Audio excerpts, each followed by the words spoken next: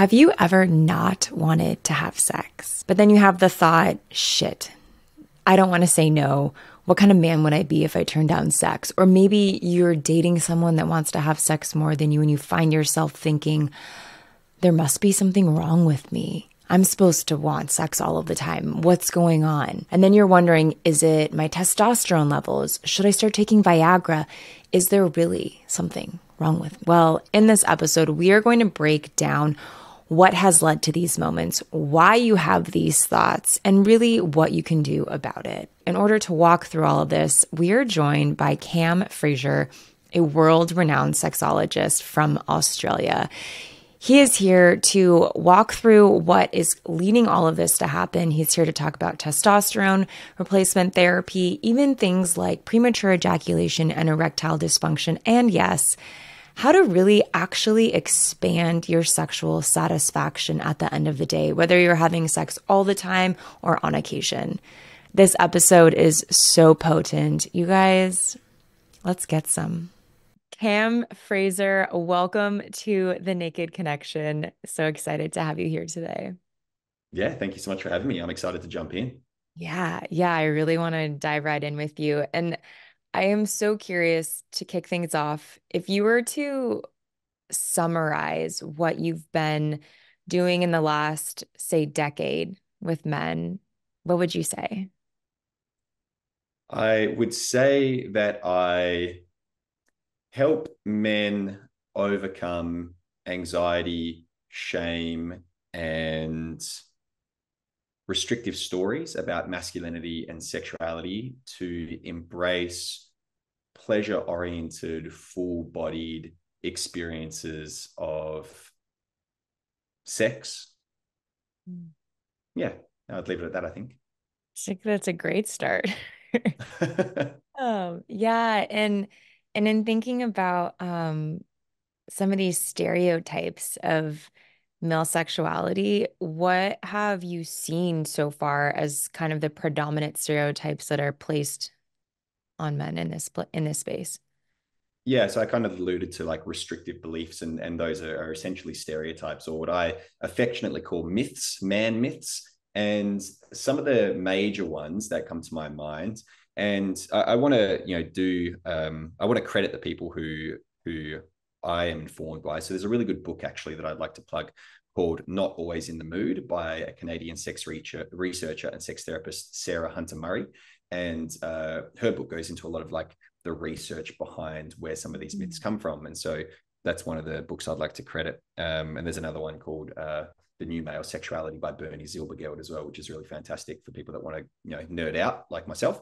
But some of the major ones are that male libido or male sex drive is high, unyielding, unwavering. Men want sex all the time. Men think about sex every 7 seconds. It's just like purely physical. It's like, men just only want one thing. You've probably seen it in like article headlines and stuff that's targeted towards women about like how to understand their male partners better. It's like guys are simple, men are simple. They just want to have sex. Like it's a very common trope in media as well. I kind of think of Joey Tribbiani from Friends, right? Like Mhm. he's personifies this high, unyielding, unwavering sex drive. Only thinks about sex, kind of one track mind.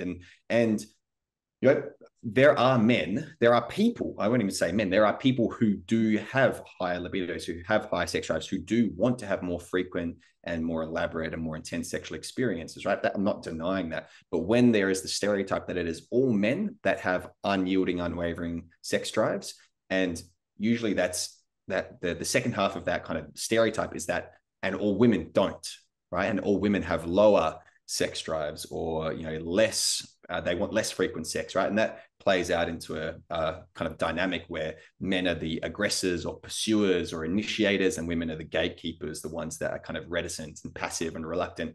And that strips women of agency, right? If we kind of move if we extend and expand our logic from that stereotype, it strips women of agency, and it kind of puts the onus on women to kind of be the gatekeepers of sex, and it's their responsibility to either consent or not consent. And it kind of like dismisses men's agency within like that, where it comes to like asking for consent and seeking it out in a kind of positive, enthusiastic way. So there's a lot of ripple effects that come from this like one stereotype that men just want to have sex all the time. And usually what I see is that is conflated with testosterone. Like usually the way that that whole high sex drive is talked about is hormonally, right? It's like biological, it's natural, it's hormonal that men want sex all the time and that they have a high sex drive all the time and it doesn't fluctuate at all.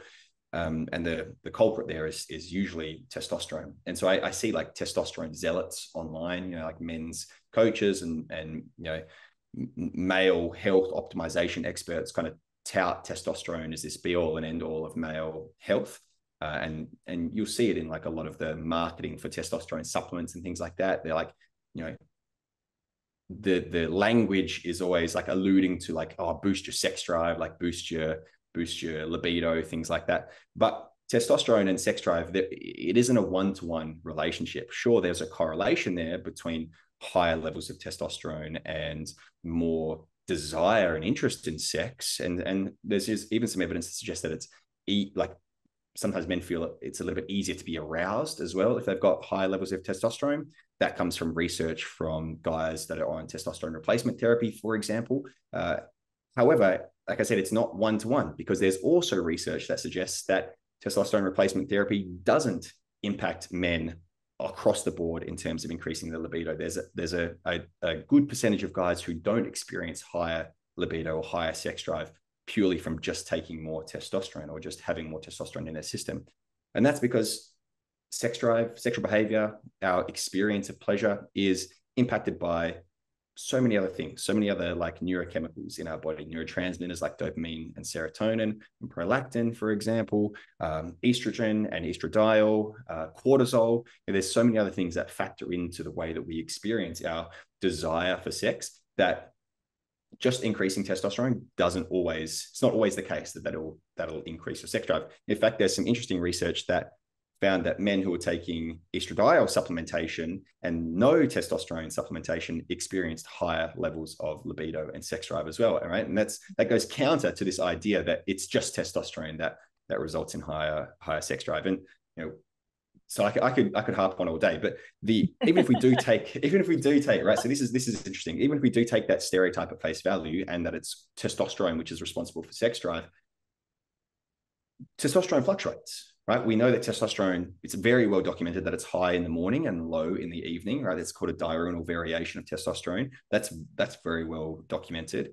We also know that testosterone fluctuates over the lifespan as well. It gradually declines. In fact, there's a little bit of controversy around that because there's some evidence that suggests that if you're a healthy man as you age, like your diet and you're not smoking and you're not drinking and things like that, that there's actually not so much fluctuation in testosterone. But that's very new research and it's, I would hazard a guess and say, unrealistic research as well, because the vast majority of people either drink or don't eat healthily throughout their whole lifetime. So I don't know how realistic it is, but there's that documented fluctuation as well as the steady decline.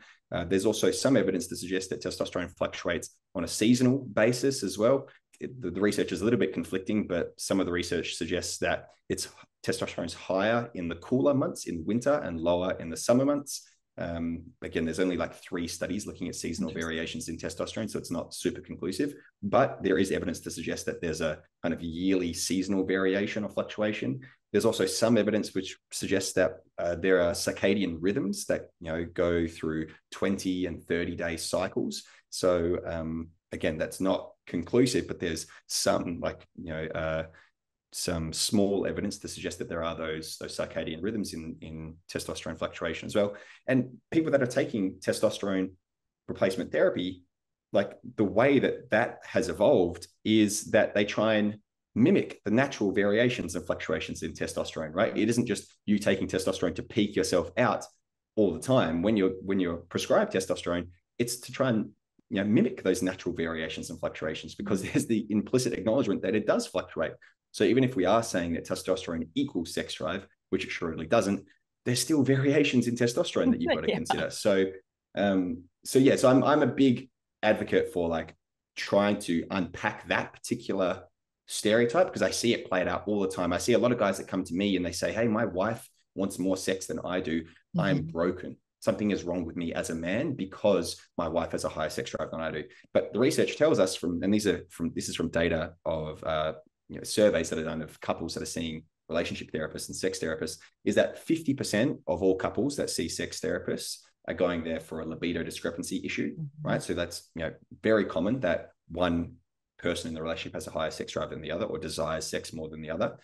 50% of those couples, it's the woman who has higher sex drive than the male partner, right? So if we're going off just the data of people that are seeing sex therapists for some sort of issue in their relationship, it's 50-50, right? And I think that's really important to acknowledge, is because a lot of guys, like I said, internalize that stereotype and they think that something is wrong with them if they don't desire to have sex all the time. And again, I was kind of talking about like extending our logic from that. One of the extrapolations of that particular stereotype is that guys will always say yes to sex, right? And I ask men when I work with them, have you ever said no to sex? When was the last time you said no to sex? And the vast majority of guys will say to me, well, I've never done that. I've always when I kind of scratch at the surface, we uncover like, or maybe there's an expectation that I should always say yes to sex. Maybe I should, that's just what men do, right? Men want sex. And so and it's in our language as well, like, getting lucky, right? So like a lot of guys will think, yeah, I'm lucky to have sex. So I'll take, any hole's a goal, right? Like that's kind of like the mentality. I mean, and I won't project there. Like I had that mentality as a younger man, right? It's like, I will always say yes to sex because, sex, right? Wherever it's, good sex or bad sex, I'll say yes. That was something that I held as a belief system about my sexuality and masculinity. And so a lot of guys, when we start to like really unpack that idea, they expressed to me, that if they were to say no to sex, that they might be letting their partner down, right? Or their partner might, or it doesn't have to be a partner, but and I work with heterosexual guys. So it's like the woman might think that they're gay, right? Like that was a fear that I had, was if I said no to sex. In fact, I had young women when I, on the rare occasion that I did say no to sex, say, what are you, gay? Like there was this underlying internalized homophobia that was informing my decision to say yes to sex. Not all the time, right? But there was occasions, right, where there was some fear and some anxiety that if I said no, it would mean something about my sexuality, right? That I would be less of a man because I turned down sex. So that like root stereotype that like men's sex drive is high and unyielding and unwavering, when we start to extrapolate from that, it kind of leads out and ripples out into some other beliefs that we have about men and sex and masculinity in general. So I've said a lot there, but hopefully there were some threads we could pull. Apologize Oh my for gosh, ranting. yeah. And it's, as you've been sharing this, it really has pinpointed how this one really kind of foundational myth can have such a large impact, not only on people's sex lives, but on their relationships, on how they perceive themselves, their status in the world, like how they relate to women and how women relate to them. I know a handful of times, like under having conversations with women where they're like, oh yeah, he turned me down, like what? And then we internalize that to mean all of these other things about us that's then rooted from this expectation that men are supposed to always want to have sex. So it's a pretty massive component of how we all experience intimacy. So I appreciate you Totally. opening that And up. Yeah. yeah, you hit the nail on the head. Like a lot of self-worth stories can come up for female Yeah. partners, for guys when they, of guys when they turn down sex, like, oh, does he not find me attractive? Right? Am I not hot enough? Is he not interested in me anymore? Which Mhm. that dynamic in reverse is very rarely true, right? Like we rarely, like if a woman turns down a guy for sex, we rarely go, oh, she doesn't find me attractive. Like I'm not hot anymore. Like that kind of dynamic rarely plays out in the opposite direction. But yeah, when a guy turns down sex, there's something wrong, right? It's like the underlying or the undertone of that decision. Yeah. And again, extrapolating, it leads into some pretty like, I don't want to say more serious necessarily, but like some more grave like ideas about masculinity. One of which is like, well, if men always want sex and like they're always down to fuck, right? Like that's kind of like the stereotype. Then one of the extrapolations is, well, men can't be sexually abused, right? Men can't be sexually assaulted, right? Because they always want to have sex, right? So if that's our belief system about men, then men can't be can't experience sexual assault. And this ties into another stereotype that I really want to highlight here, which is not necessarily a stereotype, but it's more of a belief about the male body, which is that if a guy has an erection, it means he's turned on. Right. And if he doesn't have an erection, it means he's not turned on, right? There's this conflation of the two.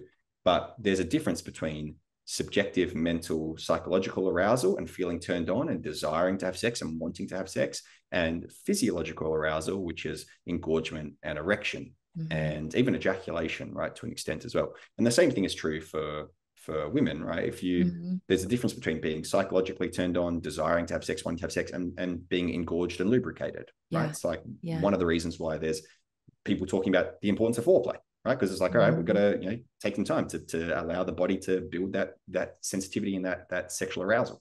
But because there's this like belief that, okay, if a guy has an erection, it means he's turned on, and if he doesn't have an erection, it means he's not. Then when guys, and a lot of guys experience this, which is like the non-concordance that happens, right? So a very, very simple, and this is called arousal non-concordance for those that are interested. It's a very simple example of this is like, I share this and I get guys go, yeah, that's happened to me. So this is almost like a universal that I've heard from guys. It's like them wanting to have sex, them being with their partner, maybe, or even like with a new partner, casually, whatever. And they're like in the moment, in the mood, they're like ready to have sex, they're desiring, they're consenting, they're turned on, but they don't have an erection, right? Their cock hasn't got hard yet. And oftentimes because we think so like penis centered when it comes to sex, like whether sex for a lot of couples only happens if there's an erect penis involved, right? So like broadening your definition of sex is really helpful here. But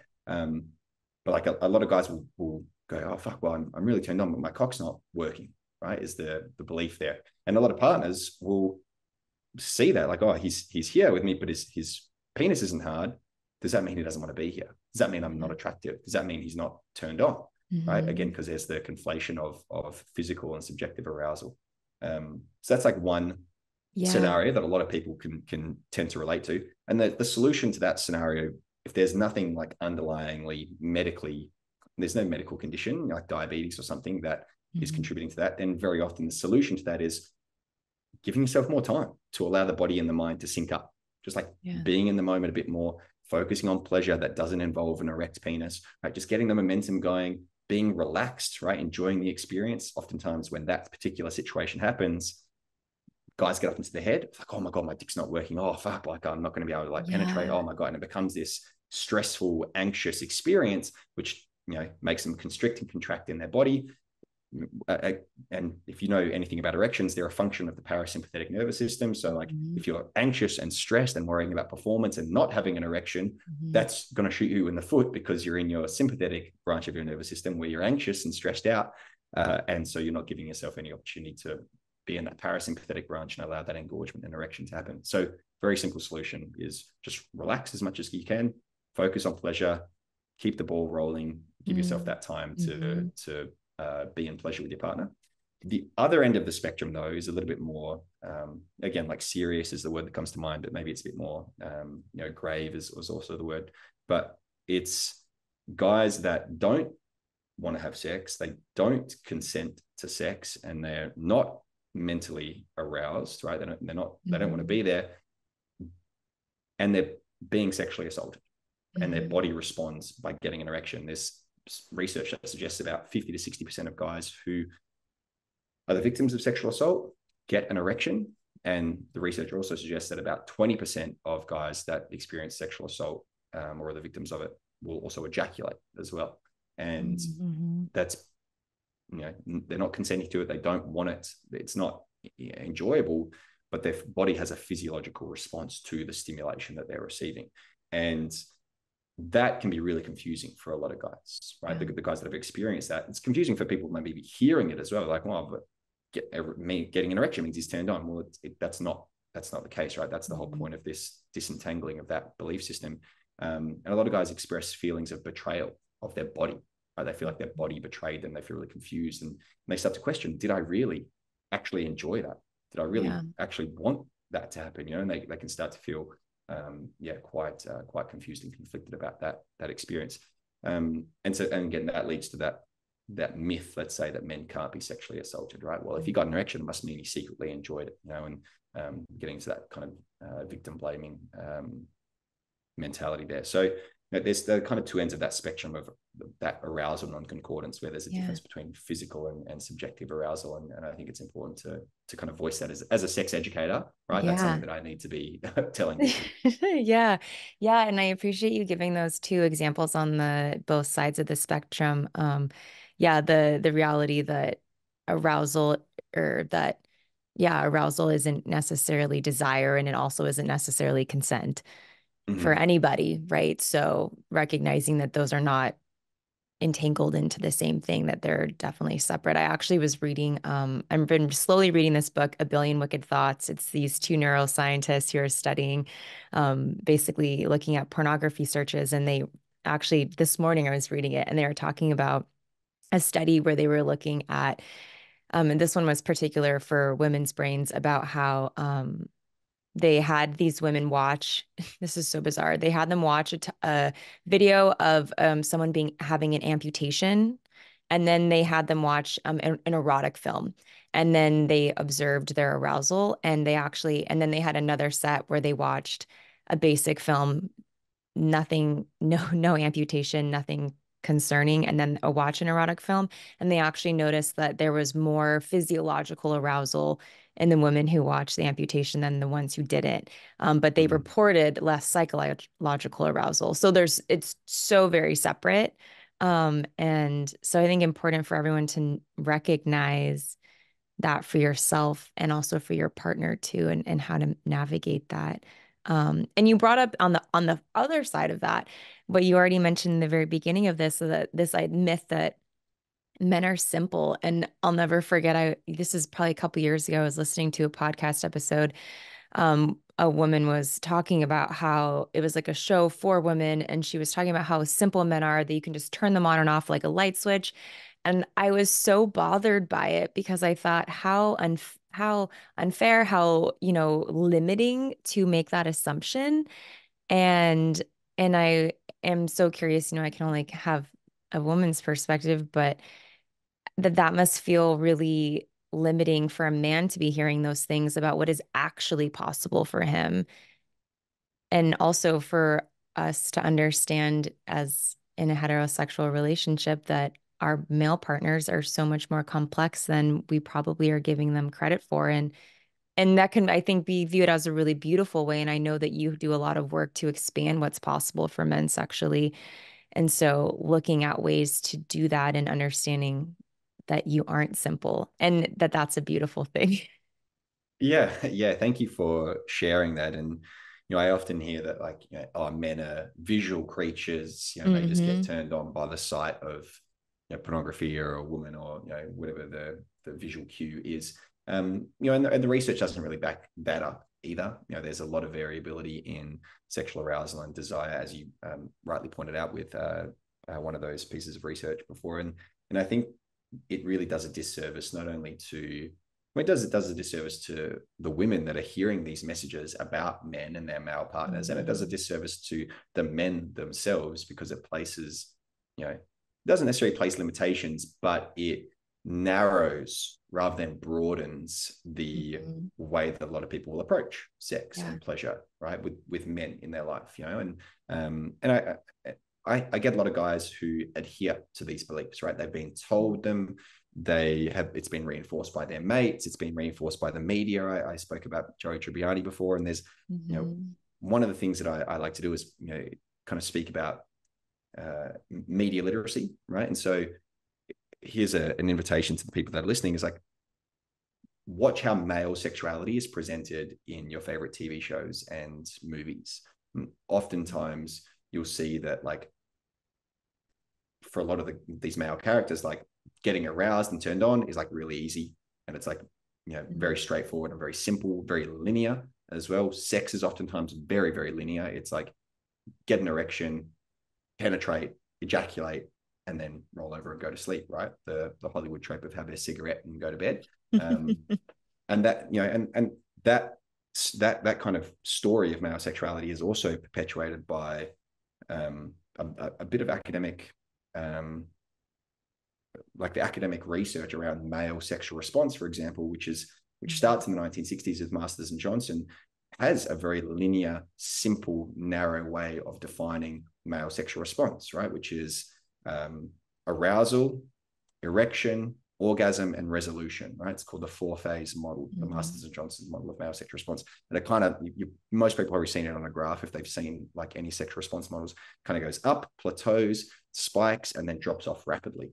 And that is, sure, one way of experiencing sexual arousal and having a sexual response cycle, but there's so much more variability, and there's research that's come out in the last like couple of years, which has really started to challenge that model of male sexual response, because it hasn't been challenged for many, like decades. And you know, the female model of sexual response has been revised, revisited, and critiqued about 9 times, and you know, for good measure, right? Because it's meant to be critiqued.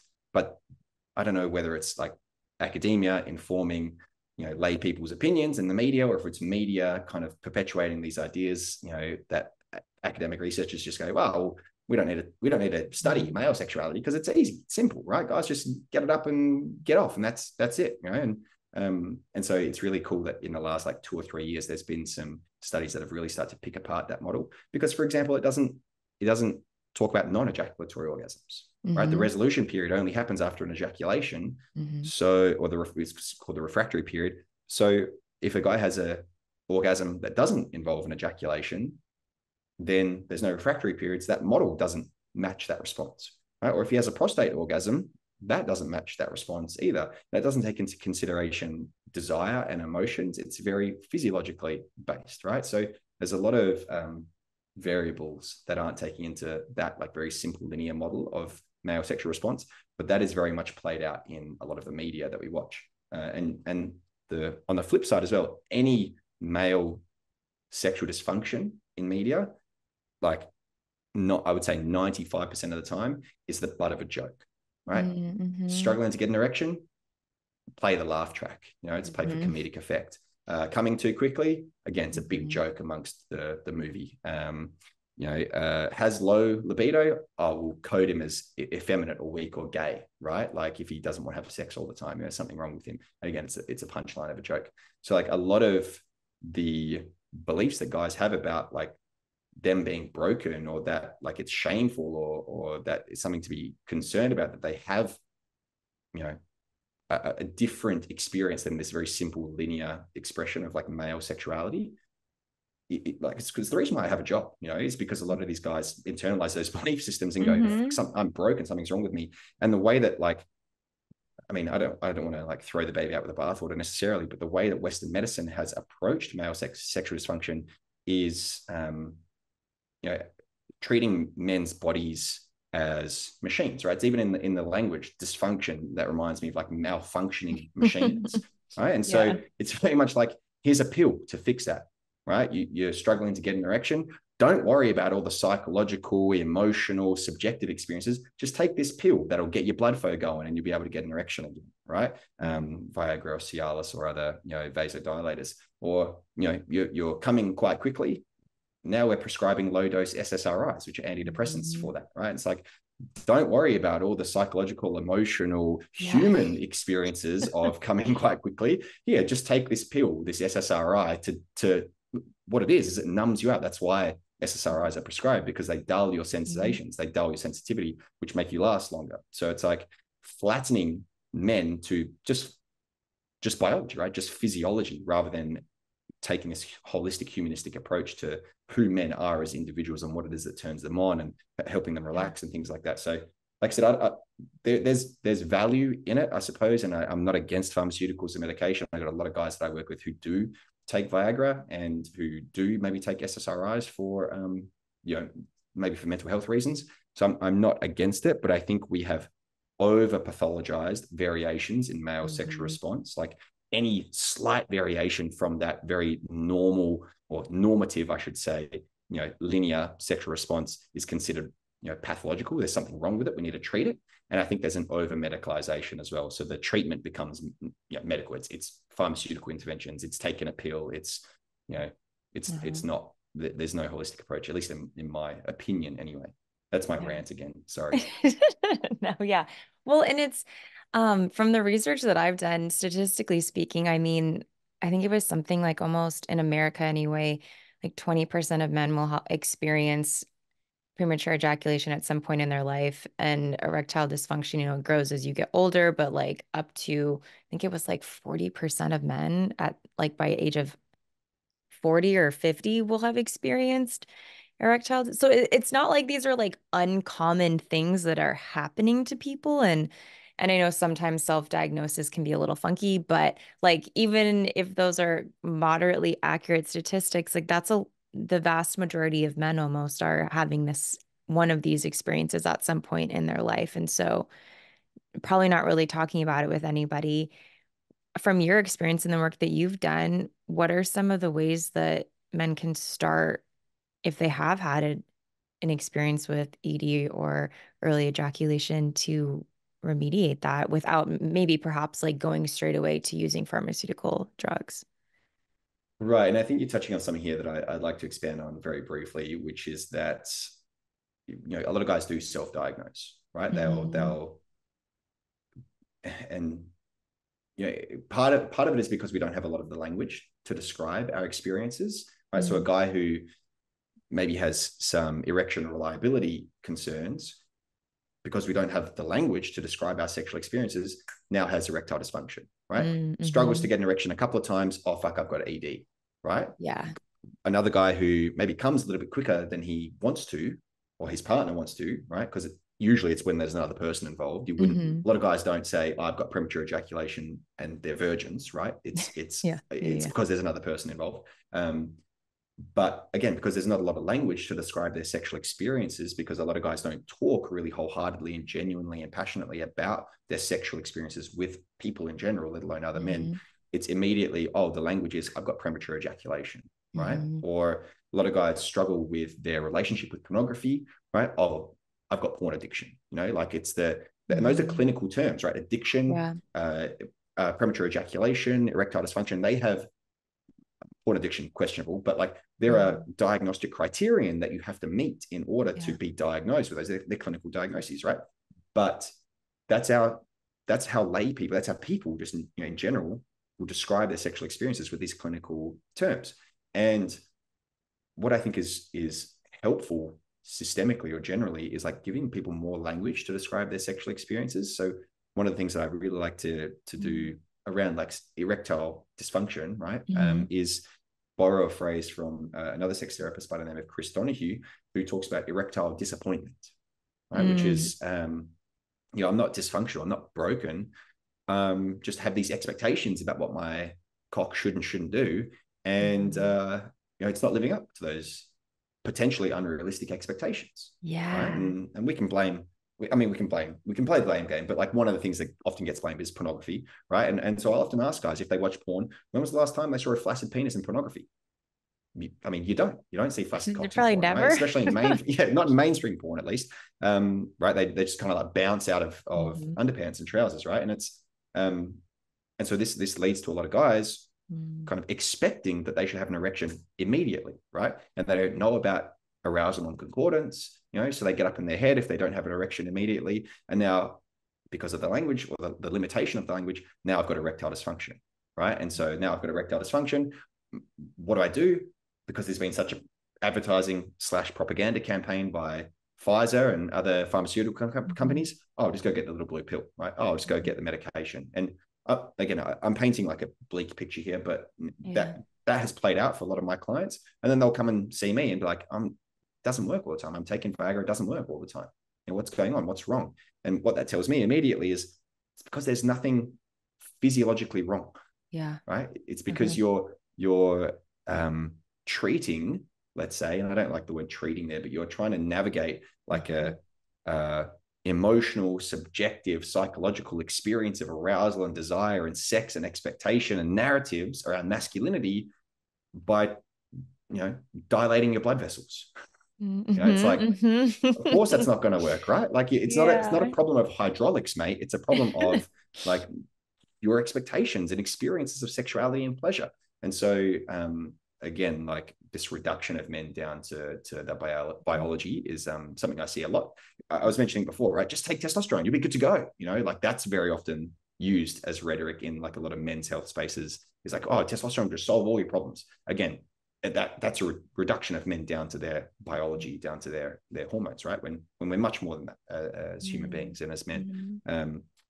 So I'm sorry, I went on a bit of a tangent there, and I can't forget. I forget what the original question was. Well, you were answering it, but about how some ways that if a man has experienced, as I like how you so eloquently, erectile disappointment, which I love so much. Like if someone's had that experience, or if someone's experienced early ejaculation or premature ejaculation, like what are some things that they can start doing? And so you were starting down the path of how reframing some of this language is really supportive. And I just want to say, as you were saying that, I'm like, I've never heard a woman say, I have pussy dysfunction. Like no one's using that terminology. So it's weird that we can flip it around. But yeah, so I guess, is there anything in terms of, I know premature ejaculation or early ejaculation as well for that? Yeah, I mean, what I have a gripe against is people online saying, hey, do this one thing, it'll solve all your premature ejaculation issues, right? Or it'll solve all your erection issues. Because there's different types of premature ejaculation and erectile dysfunction, right? And that's even if it is actual premature ejaculation, which again, I could go on a huge tangent about like the way that that's studied and researched and population prevalence. But like, is it psychological, right? Is it due to anxiety? Is it due to nervous system issues? And this goes for both PE and ED, right? Is it neurological? Is it psychological or psychogenic? Is it physiological? Is it iatrogenic, right? Is it medication? Is a result of medication? Is it vasculogenic? Is it a result of blood flow issues? So that's like one thing to take into consideration when people that are listening to this go, oh, I'll try this thing for my, I'm coming too quickly, I'll try this thing to help with me not coming so quickly. Is that approach aligning with the underlying causes of your premature ejaculation in the first place, right? So it isn't always like, oh, I'll try this. And what I said before, like a lot of guys who I work with, Viagra doesn't work for them, right? And it's because it's not a function of vasodilation and nitric oxide. Sure, it'll help, but the underlying root cause of their erection reliability issues is that they're anxious and stressed and they're placing expectation on themselves and what their penis should do. And like that makes them tense and tight and constricted and contracted and not experiencing pleasure and not being present with their partner because they're up in their head. And that's what's resulting in their inability to go into their parasympathetic nervous system and relax and focus on the sensations of pleasure, which lead to engorgement, which lead to erection, which lead to penetration and all the other things that they want to do. So, so my selection bias with the guys that I work with, because I'm not a medical practitioner, is I get a lot of guys who have psychogenic issues, right? So what that means is like it's a function of their performance anxiety. And this is pure conjecture here, but like my observation is that, maybe it's not an observation, it's more of a belief, is that the vast majority of like men's sexual issues, whether it's coming too quickly or unreliable erections, is psychogenic. Now, I've spoken to urologists and they seem to think that it's vasculogenic or, it's got something to do with the nervous system. And again, maybe it's just because of our differing professions and selection bias, I would hazard a guess as well. But I personally think that a lot of guys have like performance anxiety, and that performance anxiety is manifesting as erection or ejaculation issues, right? They're kind of two sides of the same coin, premature ejaculation and erectile dysfunction. And that coin is anxiety, is performance anxiety. And so something that helps a lot with the men that I specifically work with is changing their narratives around sex, right? And the narratives around their own body. And part of that is having to do a bit of education for their partners as well. So rather than putting this pressure on to get an erection immediately and having to like have sex last a particular duration, like one of the things that I often say to the guys who come and see me for like early ejaculation issues is, a lot of them just want the tools to last longer. And I'll say to them, okay, I mean, I can do that with you. I can give you the breathing exercises, the squeezing exercises, the energy circulation practices, and all of that. But if the sex that you're having is not great, right? It's not that pleasurable, than having not great, not very pleasurable sex for 30 seconds and not great, not really pleasurable sex for 30 minutes is not going to make much of a difference to like the experience, right? I mean, if you're having shit sex for 30 seconds or 30 minutes, it's not going to change much. So like the approach to sex is very often the underlying strategy, let's say, that I'll take with a lot of my male clients, which is like, rather than being performance oriented and having this kind of like, you know, win-lose approach to sex, which is like, if sex includes erection and penetration and orgasm and lasts this certain amount of time, and you know, by extension of that, like I'm my dick's this big and like I can, you know, compare myself to these other guys and I like have, you know, I'm better than them at this, like that performance oriented kind of like sport analogy, right? Competition approach is it can lead to like sex is either successful or sex is a failure, depending on whether these things are included, right? And that's not a great approach to sex because, for example, we mentioned before, like as you age, your body changes. You might not be able to do the things that you did when you were, you know, younger. And so if you're still on that, you know, mentality of sex has, you know, for me to win at sex or for sex to be successful has to include these things, and your body just isn't capable of those things anymore, then sex is going to be a fail each time. And that's going to like really, you know, create a pretty negative story for both you and your partner. Yeah. So rather than thinking of sex as a sport where you can either potentially win or lose at it, depending on like, quote unquote, how you perform, I like to think of sex as a jam session between musicians. Right. And this isn't my analogy, but I unfortunately can't credit who I got this from. But this idea of, you know, showing up to a jam session and just playing music with the person or the people that are there in the room with you. You're not recording anything. You're not making an album. You're just playing some music. You're having fun, which is what, you know, a jam session is about. And the key to jam sessions, there's a few things here, right? Is you firstly got to know your instrument.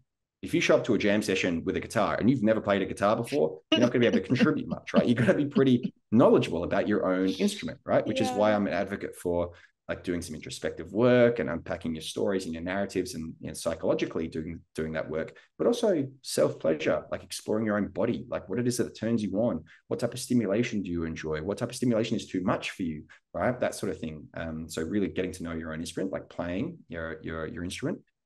And it also helps to know about your partner's instrument as well, right? Or the other people in that space that you're having a jam session with, the other musos there is, you know, if you're showing up to a jam session and you've been planning on playing, you know, alongside someone who has a piano and they show up with a, you know, an oboe, right, you're going to be like, oh, fuck, I don't really know what to do in this situation. And you might be like, well, I'm confident and comfortable enough to go, I can learn on the job right now. You know, I can learn in this session. And I'm here to calibrate and to listen and learn from you, right? How do I play alongside you in this, you know, jam session? Like that's the approach that I kind of think is important to have.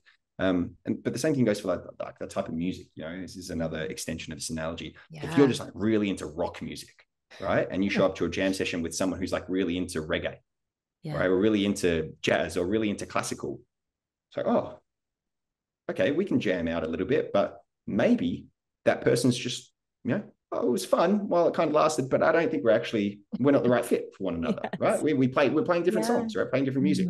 And but you might be also really curious and want to play music with someone who's like into, you know, Celtic, Irish dance music, right? It's like, I would love to learn how to play alongside someone like that. You know, maybe you have that open-mindedness and that curiosity to play alongside people that have different instruments and different music tastes and things like that. So that's like the type of approach that I try to instill in my male clients. It's just like open-minded, curious, you know, fun, pleasure-oriented approach, right? You play music for the pleasure of it. You're not trying to record anything or trying to produce an album. You're there because it's enjoyable to do, because you like music, right? And so, so that's the shift in mentality that for my clients particularly is very helpful for them to start to let go of whether their cock's erect or not within like the first 3 seconds of a sexual experience.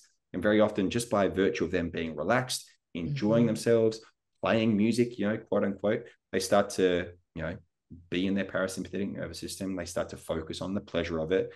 That allows the body and the mind to sync up and their erection comes back, right? Or the guys that are coming too quickly, usually that's because they're quite tense and stressed and worried about coming quickly, right? But if they're letting go of that and just focusing on like, God, is this fun? Is this enjoyable? Is this pleasurable? Maybe I'm not so focused on my cock anymore. Maybe I'm focused on other things that are enjoyable for the two of us. Maybe it's toys or fingers or hands or whatever it might be.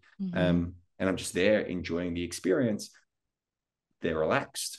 Because they're relaxed, they're not so on edge and so tense and so tight, which is things that lead to a quicker ejaculation. And so they're able to last a little bit longer. And then on top of that change in mentality, we add in the practices, right? Like the squeezing, the breathing, the energy circulation, the specific tools that are going to then to be helpful to extend that really beautiful, playful, pleasure-oriented sexual experience in the first place. So that's a long-winded way of saying that's my approach, but that really specifically works for the guys that I work with. Like if a guy's got diabetes and he has to take Viagra for that, then I can work with him, but it's going to be taking into consideration that like he does have this underlying medical condition, or if he's got, it's like a nervous system condition, like I've got to take into consideration that. So I can work with those types of guys, but it's still follows a similar kind of through line, but there's considerations that like there's some physical stuff going on for that person. Yeah. I absolutely love that analogy of the jam session. And it kind of shows how intricate intimacy and sex really is and how much variability and variables come into play. And yeah, I think one of the things that I always find interesting as well when talking about like lasting longer in duration, and I don't I don't know too many women that are like wanting to have marathon sex sessions, like when the sex is like medium or mediocre, like no one wants to have like okay sex for 45 minutes. They're usually like, okay, like that isn't necessarily the primary marker of good sex, I personally would say. So kind of releasing that tie between like, oh, the time and the quality, as well, I think is a kind of a helpful reframe perhaps to take, Totally. as well in Yeah. there. Yeah. And I think like even disentangling that sex doesn't have to look like thrusting your penis inside of a vagina for 45 minutes, right? Like sex incorporates so many other activities. But when people, I mean, again, projection from me here, like I used to think this is like, if I want to have longer sex, what that meant for me was I want to be thrusting inside of my partner for a longer period of time. Right. And sure, that can be pleasurable, but what I wasn't taking into consideration, and what I do try and take into consideration when I work with my clients now, is like, focusing on oral sex, or using, your fingers, or even like sexy massage, or using toys, or even like the conversations and the anticipation, the excitement that you're,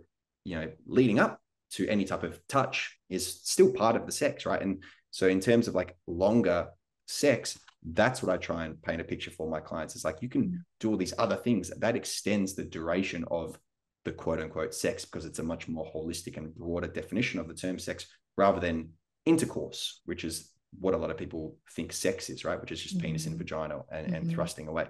But like pounding away like a piston in a car for 45 minutes is actually not that pleasurable. Right? For both men and women and whoever else is involved, like just like in and out thrusting for 45 minutes. I mean, sure, it can be fun, but there's not a lot going on. You know what I mean? So yeah, I appreciate you saying that, because disentangling what it means to quote unquote last longer is also helpful. Yeah. And I'm thinking, let's say someone's listening, a guy's listening to this, and they're hearing the opportunities or the shifts that could possibly be made, because I think in some ways there's like a lot of beauty in the way that men are action oriented and goal directed, and like that is like a beautiful part of what we could consider masculinity. And so kind of having the option to release some of that might be challenging. So what would you say to someone that might be having those thoughts? Yeah, so the way that I kind of leverage that, action-oriented mentality that a lot of guys have is, and what I will say as well is, like, a lot of guys that I work with, and this is true, this has been true for me and guys that I speak with in general as well, is, how do I say this? Like, a lot of guys won't necessarily do something specifically for them in the bedroom, but they'll do it because they think it's what their partner is going to enjoy more of. So like I've kind of said before, and I've not necessarily gotten in trouble, but I've had some backlash. So I'll try and explain this. It's like a lot of guys will prioritize their partner's pleasure over their own. Now, I'll stop there because I know that people are like, well, what about the orgasm gap? What about, the fact that like a lot of women actually aren't experiencing a lot of pleasure during sex? And so the caveat I'll have here is like, there's a difference between sexual gratification and sexual pleasure. And gratification for me is just like that quick little, sticky white crotch sneeze, scratching the itch, just kind of like jerking off, ejaculating, wipe your hands, get on with the rest of the day. That's just like the gratification. It's like scratching the itch. Pleasure is that like deeply sensual, erotic connection with another person, connection with yourself, full bodied experience of like eroticism, right? It's like a much more like the word that comes to mind is it's immense, as opposed to just like scratching of the surface level itch. So that's the difference between pleasure and gratification in my mind.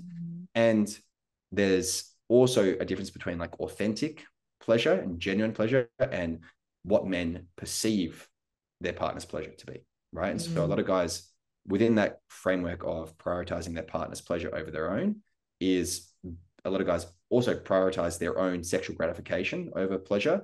And usually the pleasure that they think that their partner is experiencing is just like their perceived pleasure. It's not actually genuinely authentic pleasure for their partner. That's one of the reasons why a lot of women will fake orgasms, right? Is there's, because a lot of guys focus on their partner's pleasure. A lot of women feel that pressure to look like they're enjoying themselves. And so they will fake it, or they'll at least, elaborate it rather than it being like really genuine and authentic. And a lot of guys aren't asking, their partner, whether they're actually enjoying themselves. The guys like really focused on orgasm. And so like they, that again, the goal oriented, right? Like they're trying to get to penetration, trying to get to orgasm, trying to get something from sex, achieve it, be successful with it. And it's successful if he makes her come, but it's not his, like, I'll say this as well. It's like not your responsibility to give your partner an orgasm. It's their orgasm, right? Like they're responsible for it, just as you're responsible for your orgasm. It's not your partner's responsibility to give you an orgasm. It's your orgasm. You're responsible for it. You can be there to help facilitate each other's experience of orgasm, but you don't give orgasms to someone like you give them a Christmas present, right? It's theirs, and they're the one that's having it. So the approach is like, communicating, talking to one another, like playing with one another, so that you can both get what it is that you both need. But like a lot of guys, again, it's gratification oriented for them. And to kind of drive this point home, I've been in a lot of like men's spaces where there has been conversation around sex, but the conversation around sex is like very surface level and very gratification oriented. So what I mean by this is like, we just talked about like, like how well, like I'll speak on my behalf, like how well I fucked her, right? Like how many orgasms I gave her, how much of a God's gift to women I am. There's a lot of machismo and bravado, like in those like really locker room style, male spaces. A phrase that I have said and I've heard said is like, I busted the biggest nut, like it was just focused on, gratification. And so like, and hopefully this lands for the guys that are listening. If you were to speak about pleasure rather than gratification in those spaces, like, like I like it was so like, like I felt this in my body, like I felt it like up in my chest. It was like really intense and enjoyable. And like, I felt this like deep connection with her. Like if you started to speak like that, and I know this because I have started to speak like that in some of those male spaces, like you get laughed at, you get bullied, you get ostracized, you get told, bro, what are you, fucking gay, bro? Like, the pejorative, right, of using the term gay, and that more like, what are you, a pussy, man? Like, the language there is very denigrating and very, dismissing of pleasure, right? It's focused on the performance of gratification. So, a lot of guys will talk about like how many orgasms they gave to their partner, how much she was, enjoying it and things like that, really like over exaggerating for the most part, right? And again, it's the perceived pleasure. Like she was having such a good time and I was just fucking it, right? Like it's the prioritization or the pedestalizing of her perceived pleasure, not her actual genuine, authentic pleasure. And again, it's focused on his gratification. So that's the expansion of like that simple little phrase there. And like I said, gotten into trouble for like not doing that before and just like saying that men think about women's pleasure more than their own, but there's a few caveats in there and a bit more nuance. So in a roundabout way, what I'm saying is like, one of the things that I'll do is like a lot of guys have that mentality, and it's almost like quite noble. It's like, I want to do this because, you know, I want to last longer to give my partner more pleasure, right? I want to have better erections because my partner, like I want to fuck my partner for a longer period of time, or whatever it is, right? So like the goal oriented or action oriented thing that's in their mind is like, I have to do this for my partner, right? I've got to do better sex to my partner is like their, you know, base kind of goal. And it's like, all right, that's great, man. It's noble. You want to, you know, you care about your partner, right? That's awesome. So I'll leverage that and be like, great, let's talk about how to have better sex for your partner. Let's talk about how to give her more pleasure, right? And so that's where I'll just like leverage that same mentality of like, I'm doing this for them.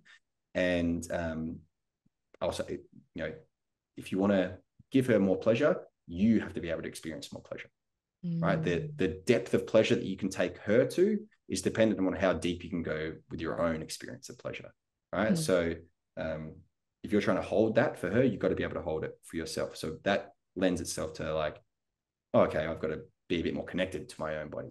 Oh, I've got to actually notice where I experience pleasure. Oh, maybe that leads to a self-pleasure practice, right? Maybe that leads to focusing on things sexually with my partner that don't maybe involve ejaculation, right? So one of the things that I'll typically share with couples and people that, you know, work with me is like, have sex that doesn't involve an ejaculation. Have sex that doesn't involve penetration, right? Really start to disentangle the stories and the narratives we have around like what sex has to look like in order for it to be successful, right? Because ejaculation and penetration are very much part of that performance-oriented approach to sex. Like they have to be included for sex to even count as sex, let alone, you know, successful sex, for sex to be a win. So if we start to take those things mindfully away, okay, what else is there? What else is left on the table if we take those things off the table? So you know, it's again, it's like action oriented. It's like, all right, we're going to take that away. And then I might give guys like a practice through like a pleasure mapping practice, for example, and they can do that both solo and with a partner, just like treating it as a bit of an experiment, you know, and touching, if you're doing it with another person, like, you know, explore your partner's body from the tips of their toes to the crown of their head by using the tools that you have on the end of your arms, right? These hands that we have they can do a lot, right? They can pinch and scratch and pull and slap and rub and press and caress and do all these other like amazing types of stimulation. So like explore your partner's body, again, starting at the toes and going to the crown of the head over the course of like, you know, minimum 20 minutes, I'll say. Like if you can set aside an hour to like do this. And like I said, treat it as an experiment, collect data about their experience. You know, like there's no success or failure in an experiment, right? You're collecting information, collecting data. So if you do this with your partner, like really start to touch them in novel and unique ways across their body, and you find out, well, they really enjoy it when, you know, and if you're asking for that feedback, like tell me when you really enjoy something, give me a rating out of 10 or say yes or no or whatever.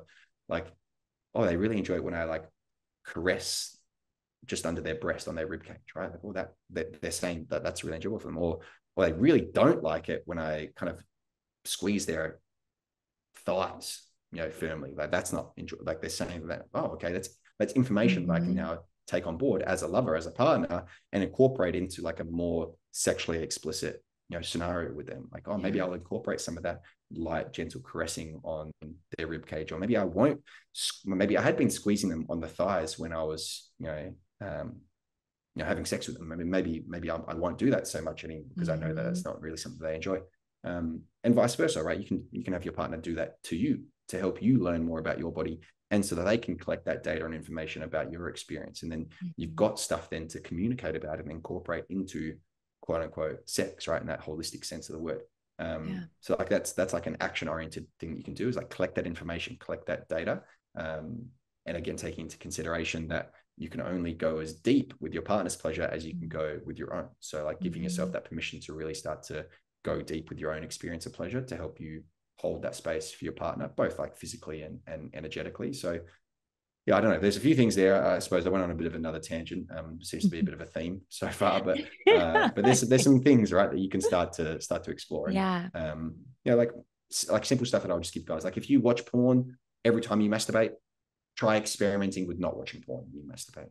If you sit down, whenever you masturbate, try standing up when you masturbate. Like give yourself the permission to experiment and collect information. That's the approach that I take, right? There's no right or wrong way. It's you collecting data about your sexual experiences and your partner's body, right? So if you always have sex with the lights off, invite your partner to have sex with the lights on. If you always have sex in bed, lying down, try sitting, like give yourself the permission to experiment and notice things.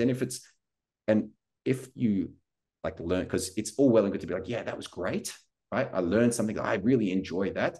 That's quite easy. It's like, whoa, this new kind of thing that's cool and interesting and like erotic, and I like it.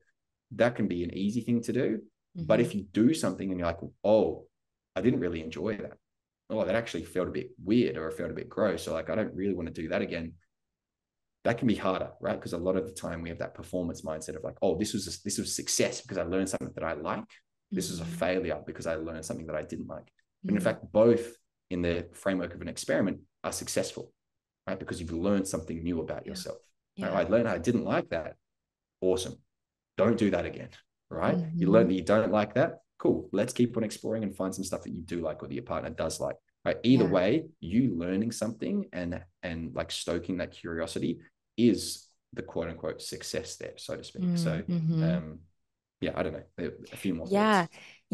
And I love the reframe of thinking about it as an experiment, because there isn't like a win or a lose necessarily in an experiment, and I think it's more playful and exploratory. And when you come into something, when you're collecting data and doing an experiment and you're just trying to figure out what's going on, and as opposed to having to like reach a certain goal or endpoint.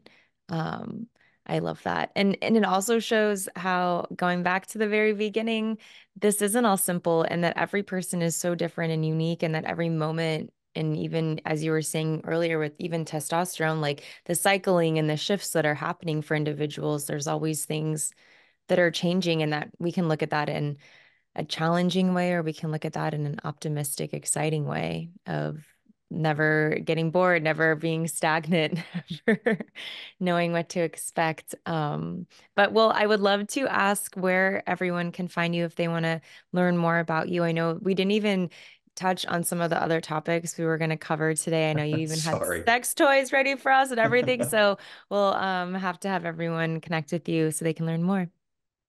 So you can find me on social media. I'm the Cam Fraser on social media on all platforms. You can find me at my website, which is cam-fraser. I've got a podcast as well called Men, Sex and Pleasure, which is these types of conversations essentially. And I talk like about sex toys for people with a penis, and how to use them with a partner, and a bunch of other stuff around masculinity and sexuality. So I guess like my little tagline is, if you jump onto my social media, you'll learn something new. Love it. Okay. Well, Cam, thank you so much for being here, and appreciate you coming on the show. No worries. Thank you so much for having me.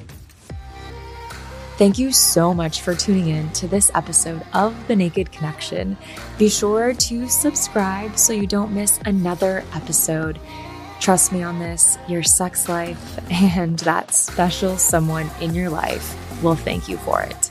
And if you really love the show, please take a moment and leave a 5-star review or a written review and let me know what you think. It would mean so much to me and this show. Until next time, happy connecting.